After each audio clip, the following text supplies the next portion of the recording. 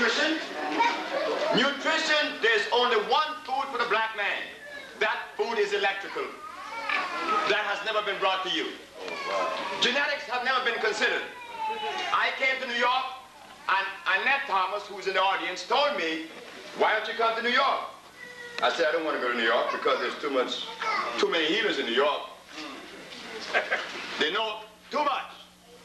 And I do not want to add to the pot. And for some unknown reason here, I am in New York. And as I appear in New York, what do I found? I found people who call themselves healers recommending tofu. Just begin with the tofu. What is tofu?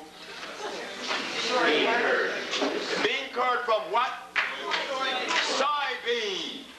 Was the soybean made by life, or was it made in a laboratory in England? Now, if it was made in England, it is an incomplete molecular structure, meaning it has no place within your biological structure. Why? It cannot assimilate. Because there is nothing in you that resembles that soybean. Didn't our brother George Washington Carver, thanks to Jay, who brought us up to date, one of our members at the Usha Institute, he showed us where brother George Washington Carver found that the peanut had a beautiful oil, very good, for linoleum. He also found that the soybean had a nice, creamy, white milk, good for plastics. Now, intelligent black men and women eat soybean and they eat tofu. Very intelligent black men, but I'm not intelligent. I just happen to have my eyes open, at least a little bit.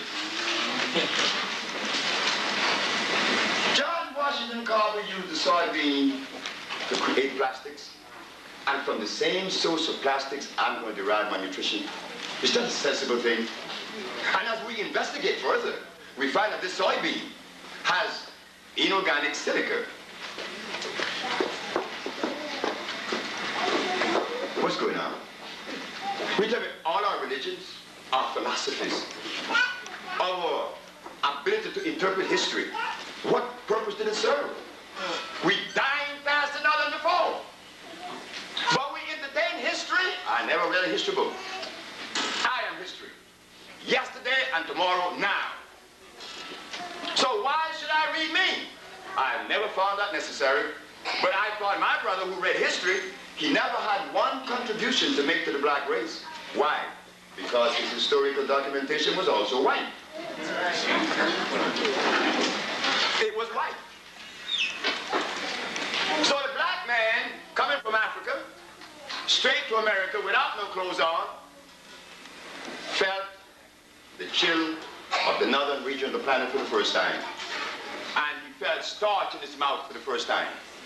Now, this is where we're going to end this little chapter, and then we go on to another.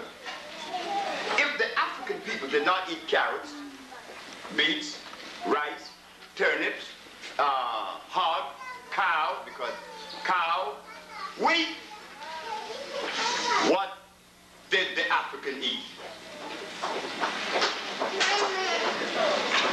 It was the most important thing to bring to a people, not philosophy or history, religion. What goes in his mouth to keep him within that cosmic order that he could communicate?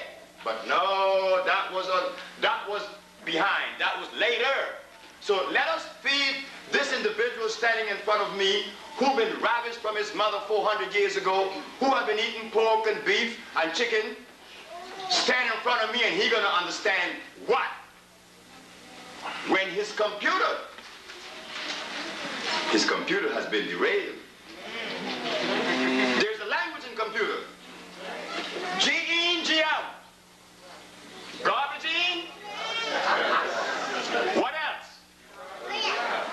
So when I talk, I am shaking the foundation that we have accepted for so many years. But let it shake. The race is at stake.